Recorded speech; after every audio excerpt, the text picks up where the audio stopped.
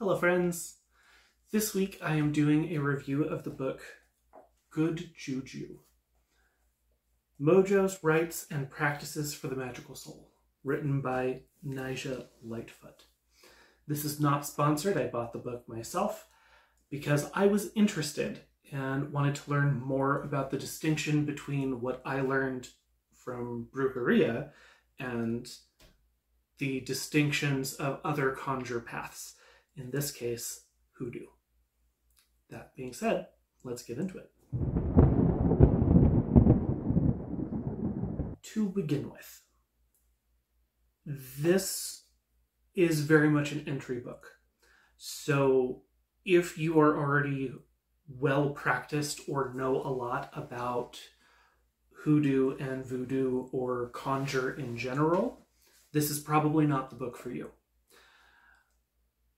I still found it useful, as you can tell from all of the tags, mostly because of the personal anecdotes within the book. There's also a fair number of rituals and suggestions for various spells, mojo, grease bags, certain candle spells throughout the book. So it can also be useful for that purpose. One of the things I like the most about this book is it is such a pleasantly conversational piece. Nija, and I hope I'm saying that right, provides just, it feels like sitting down at the kitchen table and just having a lovely conversation over tea and sandwiches. Bonus points to this for being a very pleasant conversational read. There are a handful of places I tagged, or book note, that I wanted to bring up because as part of this conversational tone, she begins in the first chapter in the introduction, this metaphor of building your house.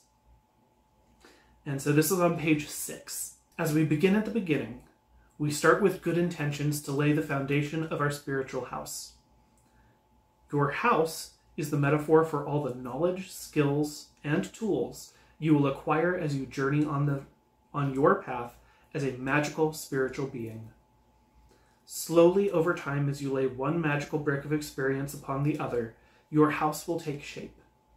As you seek knowledge, skills, and experiences from the cupboards of life, you may find yourself gathering spiritual bricks from different masons. Some bricks may click right into place, and some may need a bit of sanding to smooth out rough edges, and others may not fit regardless of how you try to arrange them. This has been true to my personal experience. And so I really enjoyed reading from someone who, while we disagree on several things, we agree on this. We agree that there is a lot of overlap across different magical practices, across different religions, across different paths, because we're still all human. And the human experience, as much as politics and media wants to divide people, we have a lot more in common as humans than we have different. So I appreciated that the book started with that, not so much disclaimer, but with that metaphor. We're just gonna quickly flip from sticky note to sticky note. Oh, also I appreciated that she, early in the book, this is on page 18, stated, however, it must be stated to never substitute magic in place of seeking professional help when it is needed. One need not rule out the other. Both modalities can and do work famously together to bring healing, hope, and balance to one's life. This is what I have learned as well. I have studied Reiki, I have studied Brujeria, Bio-Universal Healing, Qigong, a variety of other stuff, and I've seen this with all of them. There is a lot of good that can be accomplished through the various folk healing practices. That does not negate the need for healthcare.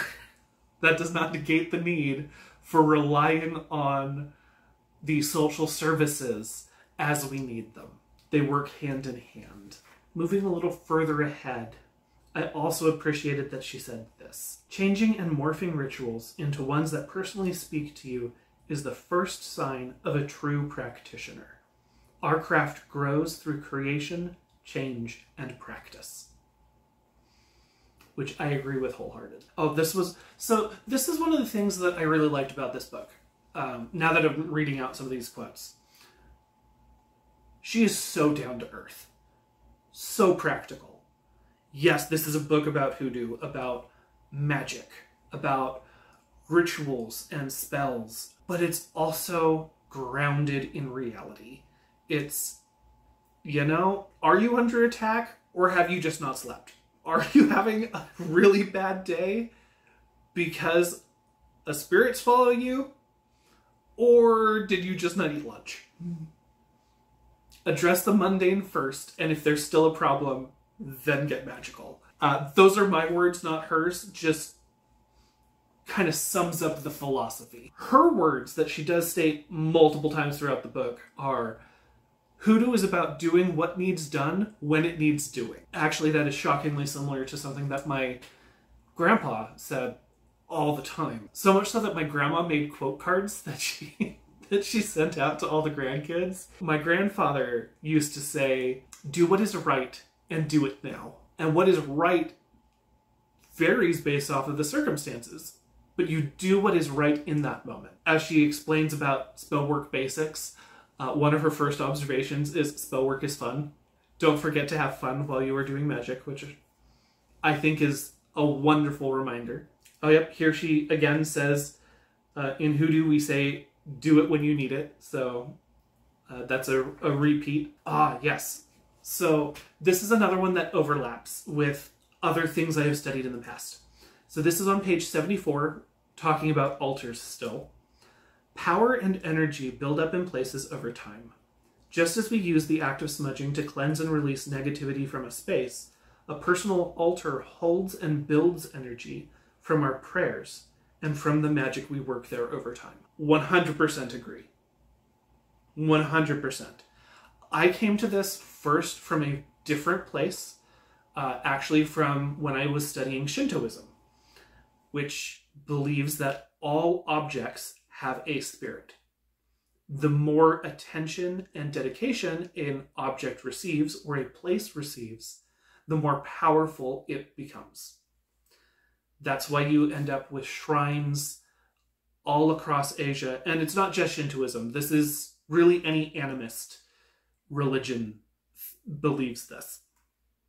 But that's why you end up with a lot of shrines that are where an event happened, and so people go to review that event, to remember it, and then temples and shrines are built around them. Oh, this was another excellent point that I wish more people adhered to, even though it is becoming more common. I will acknowledge that.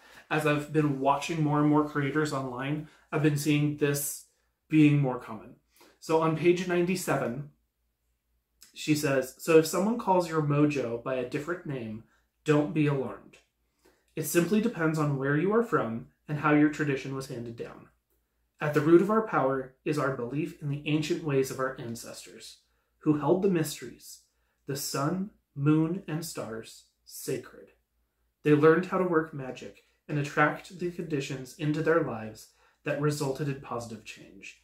They learned how to get their mojos working. One of the reasons most of the, shall I say, practical knowledge in this book, the rituals, the actual working of spells, I really didn't learn anything from, is because of the immense overlap across the various traditions of conjure. I am well versed in brujeria.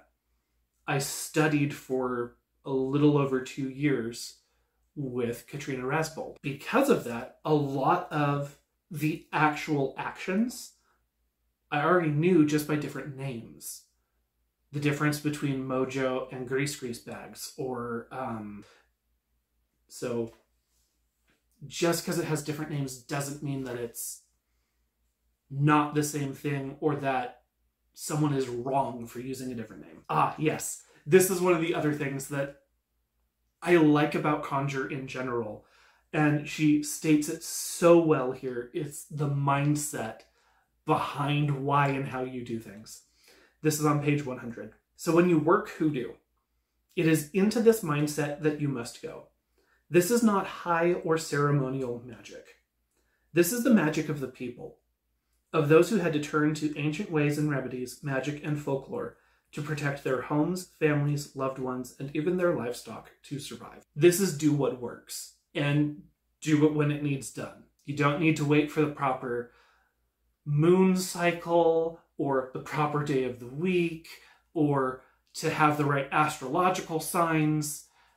Sure, that helps. That can be good. That can be beneficial, but you don't need it to have a successful spell. Along those same lines, there are no wrong or right words. Let your heart and intuition guide you as you carve into your canon. And so the later section of the book is actually what I enjoyed the most, even though I don't have a lot of notes there, because it's all about her personal experiences of how it's essentially her cautionary tales of, don't worry, this happens to almost everyone. When you're dealing with incense and smudging, you're gonna sometimes set off fire alarms. Did you mean to? No. It happens though. So overall, my thoughts on the book.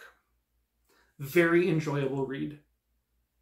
She has a way with words that is very pleasant.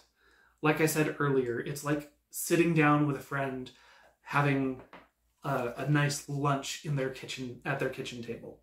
As far as practical knowledge goes, if you are beyond novice level in any conjure tradition, you probably won't gain a lot of magical knowledge from this book. But instead, like me, you'll probably enjoy reading her anecdotes and magical mishaps, because we all have them. We've all got those fire alarm incidents in our lives. I did have a moment of personal gnosis while reading this book because of just a one-off phrase that was stated in the book, which is, why is it called the craft or a craft in witchcraft? Because you're building something. If you're not building or creating or manifesting something, it's not a craft. And as I have looked at the various practitioners I've met throughout my life of many different paths, the ones who are actually effective, the ones who are enjoyable to be around, it's because they're constantly building. They're constantly crafting. They're constantly making. And that doesn't necessarily mean physical crafts, but they are building community. They are building relationships. They're not tearing each other down. And I think that is something that has been lost in many circles of the world right now. So it is my earnest prayer and desire that anyone who has watched this video or any of my other videos can focus on the craft of life. Whether that be a physical craft, whether that be your metaphysical practice, whether that is witchcraft, any form of craft. May your creations be successful. Until next time, walk in the light, my friends. All right, time for a shameless plug, because I forgot. Again. If you're liking this content, do me a favor, hit the like button, share, comment, subscribe. I'd really appreciate it.